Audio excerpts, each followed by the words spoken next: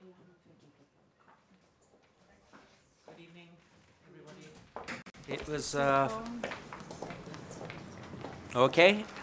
It was a very good meeting for Greece today in the first round of the Eurogroup meetings. It was very good because all the institutions made very favourable comments that we so speedily finished the SLA agreement with the institutions. Both the Greek side and the institutions worked hard for that result, and there was a general acceptance about that.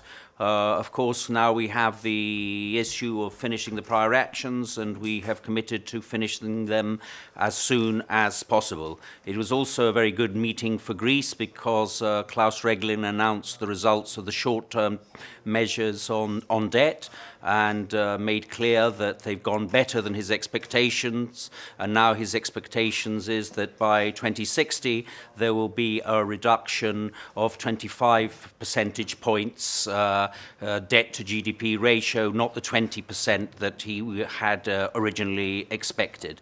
So overall, a good meeting, still a lot of work to do, but I think Greece is really now turning the corner, and more importantly, I think there is a general acceptance that we are turning the corner, so I expect an even better meeting on the 22nd of January. Thank you very much. For the new president of the Eurogroup? I think it was very good. I'm sure Mario Centeno will do a very good job. He had a support of very many people, and all of the Eurogroup thinks that he will do a very good job, even though, as most people have said, that Jeroen Dijsselbloem has set the bar quite high, so he has a lot of work to do, not just for the ordinary work of the Eurogroup, but also for the agenda of improving the European economic and financial architecture, and I wish him every success. Thank you very much. Thank you.